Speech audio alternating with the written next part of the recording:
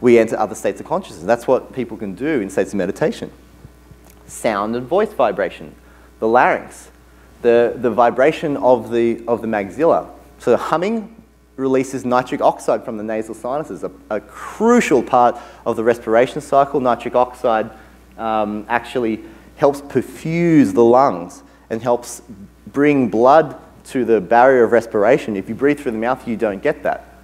And so vibration and sound helps the brain to connect to the respiratory system, which carbon dioxide, by the way, is heavily connected to. You have to be okay with the rise of carbon dioxide. So the rise of carbon dioxide, the relaxation of all the muscles, and then the respiration system, the Bohr curve then allows all the oxygen to be dumped onto hemoglobin.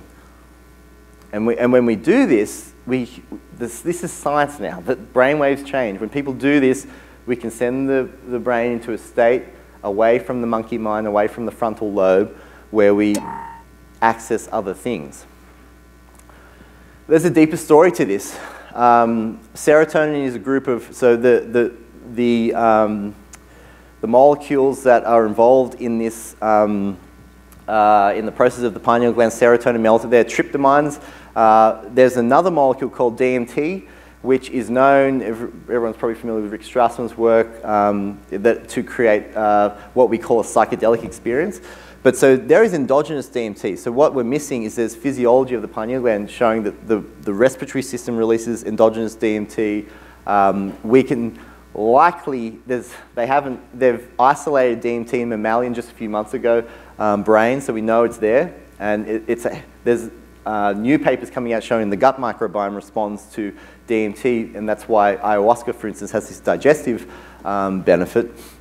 But we are now understanding, we're only just at the brink of admitting it, that DMT plays a critical role. And what I think this is it's another vibrational molecule. And so we have this amazing vibration of day and night serotonin and melatonin, but DMT, likely released when you dream during REM states of sleep, releases a state of consciousness. So dreaming is likely related to how your pineal gland is using these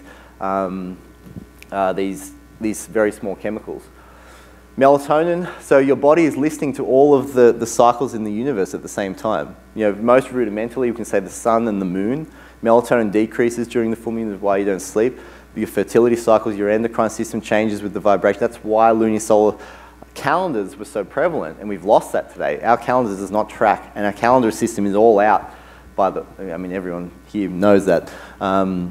But what that does, it changes, it knocks you off the rhythm of the universe, and that's important because your physiology, you know now, the physiology depends on it. It depends on knowing where those astronomical bodies are and how it affects your insides. So I think what we're moving into is that this is a very difficult thing. When I first read Walter's work, I was like, wow, this is amazing. And with dentistry, like healthcare information, you have to weed through there's a lot of stuff out there, a lot of noise. The really important things, a dental lens really helped me to see what's important, so you cling to what's important. When I saw Walter's work and the Binary Research Institute, the binary star hypothesis, or concept, and precession, the cause of precession, it hit me like it was like a freight train. I was like, this is really, really, really important. And eventually, it was only in the last few months it hit, is that the answers are in our brain. If we are connected via a second star system, then the physiology is there. And in the past times that we've lived, when we are closer or in different times of energy, the physiology opens up and it is all there and it's happening. We are awakening to this. This is a process that we can access and understand. There are higher abilities of the mind. We know it. It's science. It's right there, we just need to put it in a way that the Western mind can just click it in and say, yep, this is confirmed, this is confirmed, this is confirmed.